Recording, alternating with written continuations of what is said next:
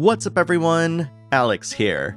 Today I want to talk about the novelization for one of my favorite action RPGs of all time, Ys VIII Lacrimosa of Dana.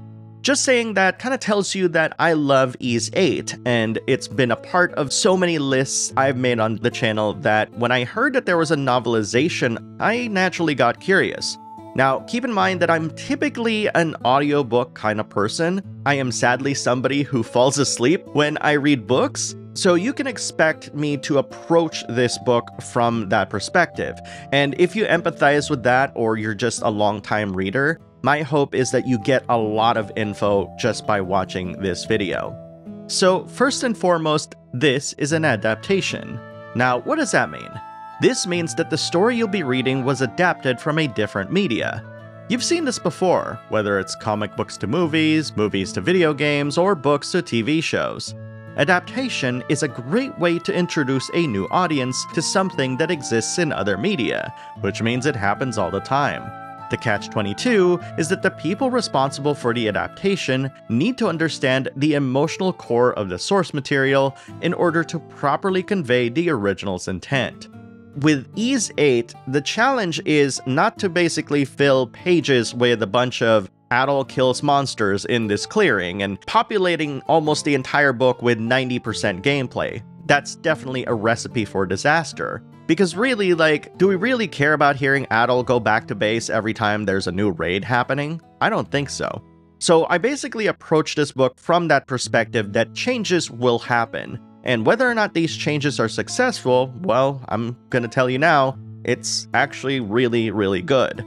Anna Kashina is an award-winning author, and she got interested in Lacrimosa of Dana much like most of us. She actually really enjoyed the story. And when she decided to tackle writing this novel, she immediately understood that she couldn't just do what I just mentioned, which is just slap the gameplay on there as if it was nothing.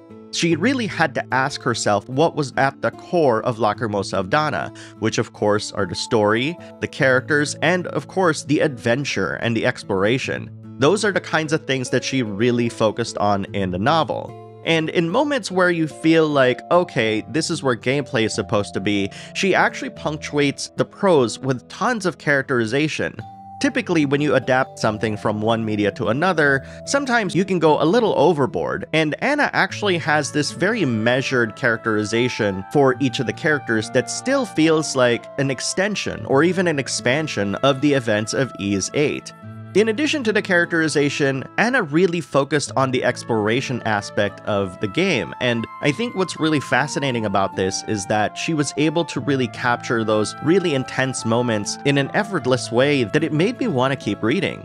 I think what's magical about being somebody who actually finished the game and reading this adaptation is seeing all of these new elements that really give us an appreciation of both the story that we're reading and also the original source material. In fact, I would say that Ys VIII Lacrimosa of Dana's novelization is actually very complementary to the experience that we had in the actual game itself.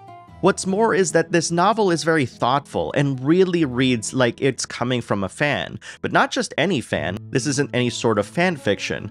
All the characters are portrayed in fantastic fashion, and all of the events from the game are really portrayed with a different lens that allows our imagination to finish the picture that's being painted.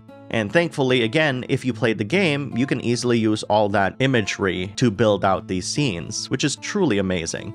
The last thing I'll say about this book is that I was really amazed how much this book gripped me. Granted, I already know a lot of the events that are happening, but there is so much to Ys VIII Lacrimosa of Dana that I guess I took for granted while I was playing it, that Anna actually took the time to magnify and really focus on in the book. In fact, the novelization actually allows us to peer in closer to some of the events that transpired in the game, but also further humanize the characters within, not just as NPCs, but actual people with very real stakes. And again, this has to be said because the novel isn't actually taking away from the experience of playing the game, it's actually enhancing it further and further the more you read it. I would reluctantly call it some sort of remastering or a remaking of Ys 8, the video game, but in many cases it kind of feels that way, creating this really gripping adventure that makes me just actually want to play through Ys 8 again. And so, Ys 8 Lacrimosa of Dana, the novelization. Would I recommend it?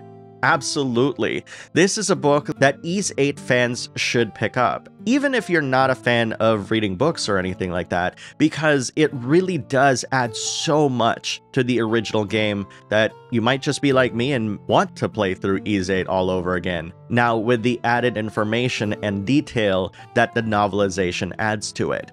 At any rate, I want to hear what you think of this. Post your thoughts in the comments below and let's talk about it. Thank you very much for watching, everyone, and I'll see you in the next video.